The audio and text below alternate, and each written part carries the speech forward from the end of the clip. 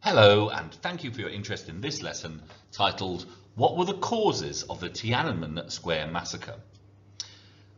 This is a very powerful lesson in causation.